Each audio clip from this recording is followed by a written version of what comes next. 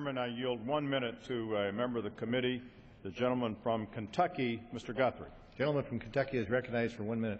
Thank you, Mr. Speaker. I thank the gentleman for yielding. I rise in support of the Student Success Act. As a father of 3 children, I know the importance of a good education that ensures students graduate high school prepared for post-secondary education and the workforce. For years, states and school districts have been burdened by federal overreach and red tape that has failed to improve the academic performance of our students. We can and must do better.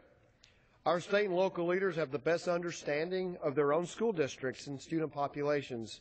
So we must get Washington out of our students' classrooms and equip them with the tools necessary to put our students on a path toward academic excellence.